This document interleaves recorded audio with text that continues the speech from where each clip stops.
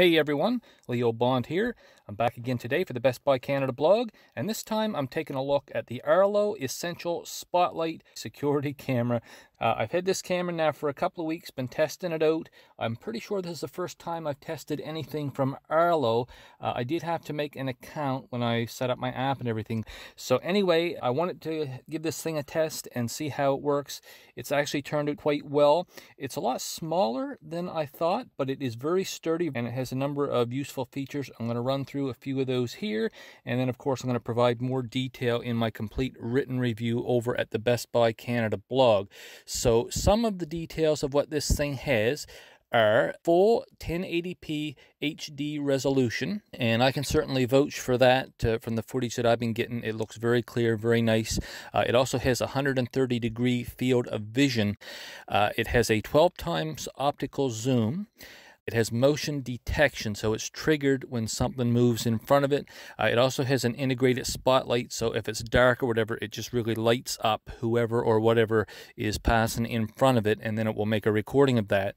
It's for indoor and outdoor use, which means that it can stand up to rain, snow, just whatever the weather conditions are. It can stand up to that, no problem, even here in Canada.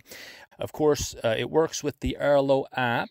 So you do have to download and install the app on your phone. It's a free app, works with both Android-based and iOS smartphones. It allows you to live stream footage, and you can look at other previously recorded clips and that sort of thing. And also, there's a built-in microphone and speaker in the camera itself, so that you have two-way audio. That way, if you have someone, trespassing or whatever, you can speak to them, and they can speak back. Now, the Arlo app also provides instructions for how to set the camera up and get everything up and running. And for me, this was a fairly straightforward process, except for one little snag, which was that I had to turn off my phone's auto connecting to my home Wi-Fi network. For some reason, as long as that was enabled, the camera wouldn't connect to my phone. It took me a couple tries before I figured that out. Once I did, I turned that off and she connected right away, so that was no trouble there. And ever since then, I've actually been smooth sailing with this thing. Now, you do, like I say, need to make an Arlo account if you don't already have one. I didn't have one, but it really took probably about a minute to set that up. That was no trouble at all. And of course, as far as what actually comes with the camera, besides the unit itself, there is a small, very short, that is, USB charging cable, and there's also some screws and a little mount that you can put it on either to the side of your house or to a fence or to a tree or wherever you want. And you can also just kind of set it somewhere, especially if you're using it for indoor. You can just kind of set it on a stand or something up high where it has a good view of the room or whatever that it's in. Now, if you do want to give this camera a try, it does have a 3-month free trial of Arlo Smart. And Arlo Smart is basically a subscription service.